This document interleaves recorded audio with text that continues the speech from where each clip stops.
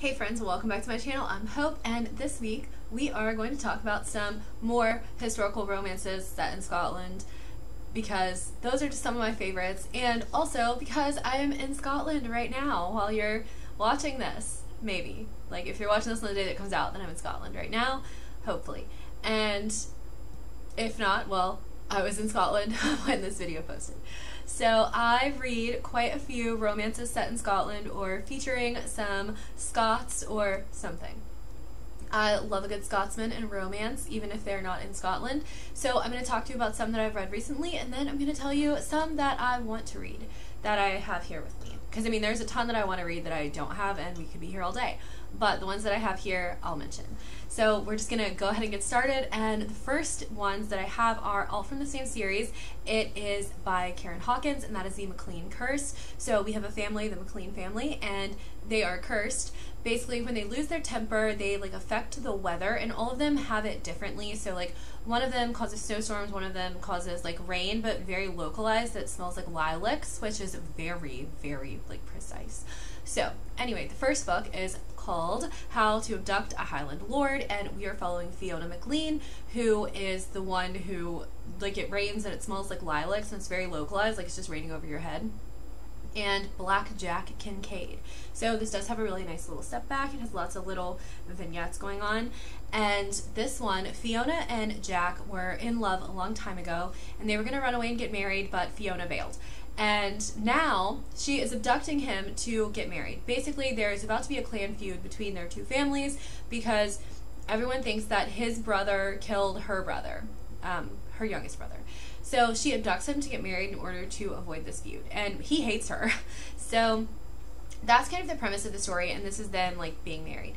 So this one kind of annoyed me because Fiona literally abducts this man and like has them married by a priest, and he is barely conscious, and she just assumes that he is going to completely change his ways and be 100% devoted to their marriage.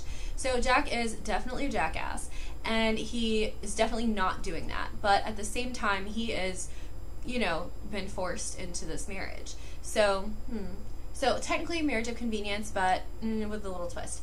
And at the same time, like, her brothers hate him and he hates her brothers. And it's kind of an annoying like thing because it's like, well, if they hate each other, like, how is this gonna work anyway? There's also like a strange like murder plot with like some woman who, or not really murder plot, but like a strange plot with like this woman who is in love with Jack and all kinds of stuff. So there's kind of a lot going on. This one is not like 100% my favorite, but it was fine. I think it's a fine series starter as well. It kind of sets the ball rolling, I guess, but not my absolute favorite. Alright, the next one that I have is To Scotland with Love, which is the second book in the series. I'm actually reading this one in order so far. I've read the first three in order. And this is following Gregor MacLean, and Gregor causes like winter storms, so snowstorms and stuff, even if it's not winter. That's his curse, and his best friend Venetia. So they're best friends, they've been best friends forever, and Gregor goes to her house to pick her up, and her house is just in an uproar, but it always is because her family is very dramatic and she is not. So he goes and finds out that Venetia's basically been kidnapped. This guy has kidnapped her, and they are barreling toward Gretna Green right now, but she doesn't know that. She thinks that her mom is really sick and that that's where they're going. But of course, with all the snow, their carriage overturns, they have an accident, and they end up at this inn where Gregor finds them. And they all end up getting snowed in at the end because Gregor is absolutely furious and is causing this storm. But, you know, Venetia thinks that Gregor is really attractive and like likes him, but she knows that it's going to ruin their friendship, and Gregor is kind of like seeing Venetia like this and realizing that he cares about her as well, but they're just basically not going to be together. Gregor doesn't want to get married anyway, and this is like them being snowed in at the inn, and they're trying to keep her identity a secret so no one knows that they are, you know, trapped in this inn together. And there's a fun cast of characters, like, and Venetia is one of those people who like always thinks that she's like helping for the greater good, but like she doesn't get the whole story, so it's really not the case. And we see a lot of that, and Gregor is frustrated with her because of that. And she's frustrated because Gregor doesn't want to help people, but she's not realizing that like Gregor is trying to let people make their own mistakes because she's just kind of trying to help, and even if it causes chaos, she doesn't care. So there's all of that. And this is kind of them being stuck in close quarters, trying to figure everything out. And honestly, I really enjoyed this one. It was a good friends to lovers. I do like friends to lovers, and I thought it was really fun. I liked both characters, even though, of course, as always, people have semi-annoying qualities, but I thought it was really good. I really enjoyed it. This was definitely my favorite that I've read in the series so far. Okay, so the last one by Karen Hawkins that I have right now is To Catch a Highlander, and this is following Dougal MacLean, who causes like torrential downpours, like very, very bad very bad rainstorms, and Sophia's father is like a gambler, and he basically wagers their house away, and he comes home and he tells Sophia and tells her that Dougal is going to be coming soon, hopefully to look at the house, because like it's his house now. So Sophia comes up with the idea to cheat Dougal. This is basically where it starts, is she's gonna cheat Dougal. So they kind of make the house look really, really, really bad. They like dig holes in the driveway, they block up the chimneys, everything. And while she's talking about this to one of the servants, Dougal overhears. So he goes in knowing that that's the case, but he lets her like play out this little charade. And her end goal is to play a game of cards against him to win back the deed to the house. So they're playing and they realize that there's a lot of attraction, and she's like, oh, but I'm not gonna like do this, like I'm not gonna be with him, whatever. So he knows that there's a lot of attraction, and he's like, shit, I'm attracted to her, and he's like trying to make it work, like outside, like sleeping in the barn and everything else, because the house is just awful. So they end up playing their game, and then they play another game like for a kiss and stuff, and Sophia cheats. And Dougal finds out, and he leaves, and he's like, you know, gives her the deed to the house, and he's like, I'm leaving. So she follows him, and we have to see how that's going to play out. So I gave this book 2 stars. I didn't love it. I didn't love that Sophia was lying from the onset. She was cheating him from the onset, and then she continues to do it. And of course, like, he's like, you're cheating, you cheated, like, whatever. Well, yeah, she did. And she's like, well, I didn't mean it like that. Bitch, you cheated. Like, so I really didn't enjoy this, just because, like, she was lying from the onset, like very intentionally. Like, she was very intentionally lying. There's even a part where they've messed up the house so bad, her dad falls down the stairs and breaks his leg, and she like doesn't even care. She's not even upset about any of that. She doesn't even apologize to him, and it's really frustrating. She's a very selfish character. Dougal is also quite a selfish character, but like he seems like the more redeemable one here, because she lies and she cheats and she hurts people and she does not care. Okay, so the next one that I have is First Come Scandal by Julia Quinn. This is one of the Rokesby's books, so the Bridgerton prequels, and we have Georgie Bridgerton and Georgiana, but Georgie is what she's called, and then Nicholas Rokesby. So Georgie has kind of come about some scandal, basically. Someone kidnapped her for her dowry. She was returned home unscathed, but now she needs to marry in order to save her reputation. So Nicholas is at like doctor training school in Edinburgh, I think, and basically his family calls him home and they want him to marry Georgie to save her reputation. So definitely a marriage of convenience. And the two of them are married, because of course, and then they embark on this excruciatingly long road trip back to Scotland, because she's going to live in Scotland with him because they're married. And they have a house that someone gave them, so going up there. So part of it is kind of funny. They're in this carriage, and she has like 3 cats, and one of them's name is Cathead, which I think is a stupid name, but whatever. And Cathead hates being in the carriage, and he just screams and he screams and he screams, and it causes, like, you know, all of this chaos, and they make a hammock for him, all kinds of stuff. That part's kind of funny. The cats are the best part of this book. And then the rest of it is just like them like traveling up there, and then, you know, him going to doctor training school, and her like thinking that she's a doctor too, because she like glances through some medical texts and everything. Like, I don't know, the romance didn't feel super believable to me. It's kind of formulaic, and they're like waiting for a certain amount of time to pass before they kind of are able to get together, and I just didn't love this. I was actually reading some reviews of this earlier today, and it seems like a lot of my friends loved it, and it has really high ratings, but I was like, I really didn't enjoy this book. The Rokesby's is kind of a miss series for me. It seems like I've read 2 of them. I haven't liked really either one, but this might, like, clearly people are really enjoying this book. Like, a lot of people whose reviews I really trust, that I like watch every YouTube video they post, look at all their Instagram, yeah, they are loving this book. So maybe it's just me, I don't know, but this one was just not it for me. But, you know, they do get like that cool road trip all the way across the country and everything, and we're in the city of Edinburgh, which I of course enjoy, because I have been to Edinburgh and I kind of picture it. So I mean, try it, definitely. Maybe it's just me that isn't liking it. This is like, I'm not loving all of these books, am I, that I'm talking about, but that's okay. So, you know. Alright, the next one that I have is The Scot Veds His Wife by Kerrigan Byrne. I mentioned this in my Americans in the UK video as well.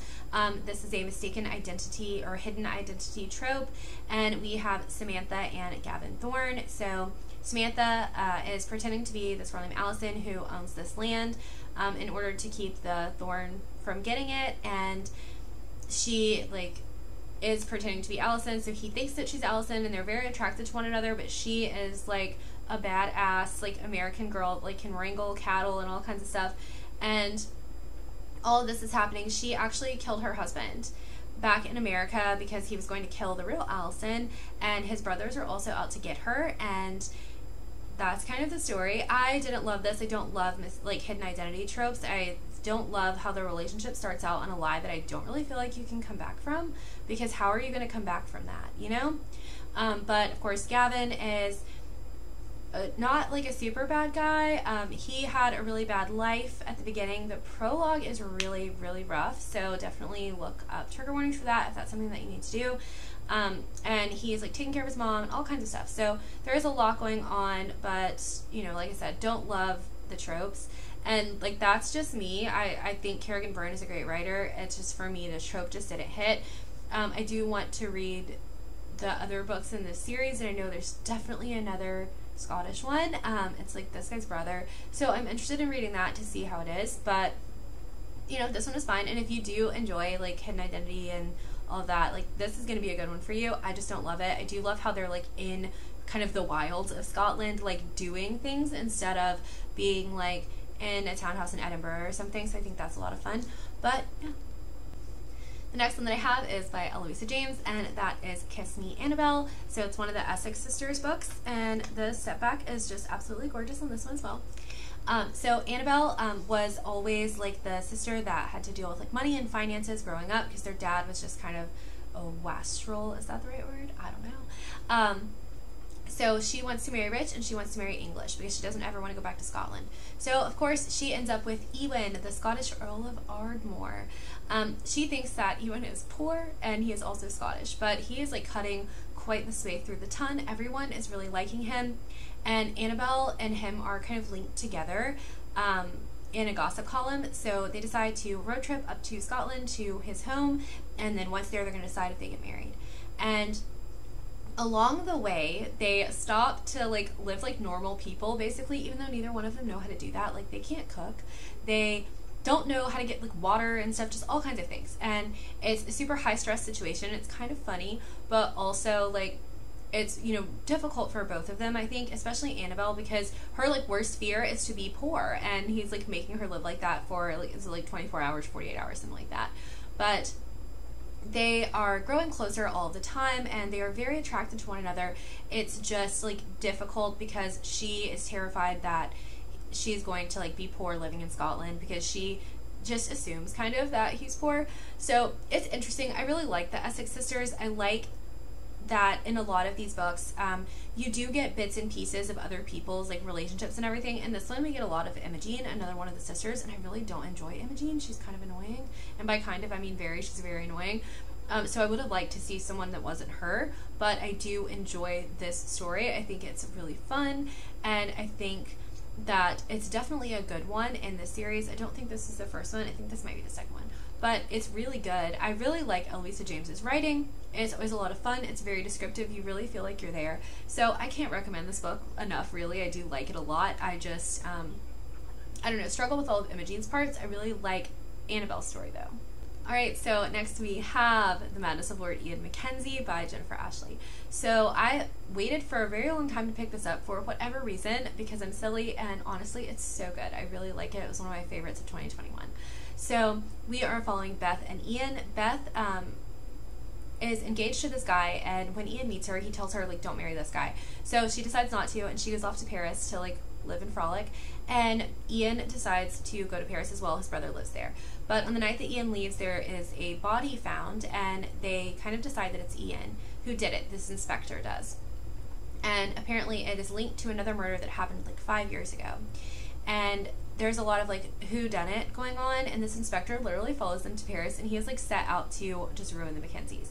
So her and Ian end up being married really quickly overnight in like a hotel in Paris, and then they embark on a trip to Scotland, to his home. And Ian has Asperger's syndrome, so he has trouble like looking people in the eye. He can't lie. There's quite a few things going on, and Beth is actually really compassionate and really understanding. And I really like both of their characters. I think Ian really is a sweetheart, and Beth, I think, means well. So Ian is kind of like, we are not going to worry about this murder mystery thing. Like, let's just leave it. And Beth absolutely refuses to leave it. She is like, we are not leaving it. Like, we have to figure out who did it. To the point that she like runs off to figure it out. And it was actually quite the twist at the end. I was very surprised by what happened and quite intrigued, because I'm very interested to see like where the rest of the story goes.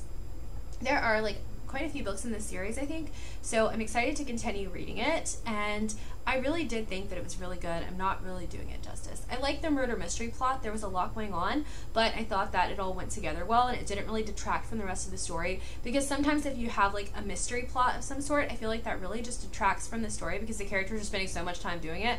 But I really enjoyed this one. Alright, and the last one I have is Moonlight on My Mind by Jennifer McQuiston. So this one is following Julianne and Patrick. Julianne wrongly accused Patrick of the murder of his older brother, like almost a year ago or something. And he's disappeared, and she's finally managed to track him down way up in Scotland. If you've ever read books from this series, which I don't even remember what this series is called right now, but it was so good. I read another book from the series too. They're in this tiny little Highland town of like Morag, and he has become a vet up there and is just like living. So she tracks him down, and she's trying to bring him home because she wants to prove that he's innocent. The trial is coming up, and he is now an earl. So he agrees. They go back home to, you know, to England, and this is kind of their relationship growing. She is putting a lot of trust in him. Actually, I think they might even get married. Yes, they do. They do get married. I'm an idiot. So they do get married, because then she can't testify against him because it was her testimony that kind of pointed the finger at him anyway. And also, like, to save her reputation and everything else. But it was really good. I love this. I thought it was really good. This is another one that definitely has a mystery plot running through it. Julianne does a lot. Like, she's going to question people, and she's like implementing people and all kinds of stuff. Like, there's just a lot going on, but it's still really good. I really like Patrick. I love all the animals that he's taking care of and everything. I love how instead of like making things harder for his family, he's just leaving. I like going up to Morag, to this tiny little town up in the Highlands, and I think that it's really ballsy of Julianne to do all of that. And I just really enjoyed this book. I really enjoy this series, actually. I think it's a lot of fun, and I can't wait to finish reading it. I think I have two more books in it. I have one of them over there. So that is all of the books that I have right now that I have read recently, but I do have a couple that I want to mention that I plan on reading as well. Alright, so I have two more by Karen Hawkins. So first we have The Laird Who Loved Me. And yes, and this is following Alexander, another of the McLeans, and this girl called Caitlin, and they're flirting in London during the season, but somehow she embarrasses him, so he gets her invited to this house party, and his plan is just to like humiliate and or ruin her. I think it sounds very interesting. And then the next book in that series is Sleepless in Scotland, and when I read the back of this, I am convinced that I have read this book before. So this is following Hugh McLean, I think, and a girl called Catriona, and she has a twin sister, and her twin sister is going to like hide away in Hugh's coach or something, so she does it instead, and it's like one of those, I don't know, I'm not 100% sure, but I really feel like I've read this book before, so we'll see. And then I have another one by Jennifer McQuiston. It is Summer is for Lovers. I think this actually takes place in Brighton, but we have David Cameron, who is a burly Scotsman, and he's in Brighton, and I think that this is like a fake relationship thing, or maybe not, but it's like he's trying to teach her about passion before she gets married or something, because she wants to get married, but he's definitely not going to marry her. I think it's very interesting. Again, oh, look at that, surf. So yes, beautiful, step back, beautiful books as usual. And then I have Scott Under the Covers by Suzanne Enoch. I read it's getting Scott in here. So this is one of the Wild Wicked Scotsman series. It's these brothers, and they're in England because they have to marry English women before their sister gets married in order to save their home. And this is a kind of gambling one. I think it's the middle brother, Aiden, and he's like teaching this woman about like wagering and winning back her freedom or something. I really liked the first book in the series. I love the way that it was written. I thought it was so much fun, so I'm really excited to continue with this series, and this is book 2, I think, so very excited to see how that one goes. And then the last one that I have that I'm going to mention right now is The Many Sins of Lord Cameron. So this is about Cameron Mackenzie, and it is saying that it's like this woman and she's a spy and all kinds of stuff. I don't really know, but we met Cameron in the first one, so of course I'm going to continue with this series. It's like they were going to have an affair, but they didn't, and he vows to finish what they started many years ago, and she's like a spy for the queen or something like that, so super interesting. So yeah, those are now the books that I do want to read. I will definitely get to all of these this year. I'm confident that I will get to these this year. And then maybe we'll have another Scottish books video. But that's all that I have for you guys today. I hope you enjoyed it, and I'll see you later. Bye!